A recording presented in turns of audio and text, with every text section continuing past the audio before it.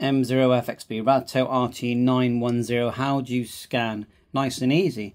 Type the frequency that you want. So we're in VFO mode here at the moment. Press and hold 1. And it just starts to scan, as you can see.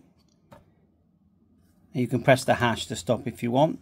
If you change the frequency, 430, and then press and hold scan, it starts again. Now I can't see that you can set a start and finish range. There is a menu. If you go OK and go to 23, type 23 or go up and down, you've got 3 selections. At the moment we're on the CO selection. CO stands for carrier operation, stops while signal is present, resumes 2 seconds after signal disappears. And then you've got TO and SE that you can select. TO stands for stops for 5 seconds, then continues scanning even if signal persists. And SE means search stops when signal is detected. There you go. So my firmware, just so you know, at the moment is menu.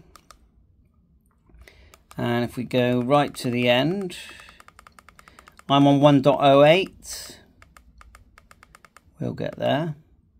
But there is a new one for, and mine's not the Bluetooth version of 1.0 of 0.09. So I'm going to put that on, and it says that the changes are, it says here, added PTT and 2 startup frequency limit is 430 to 440 and 144 to 148 and 50 to 54. Bye for now.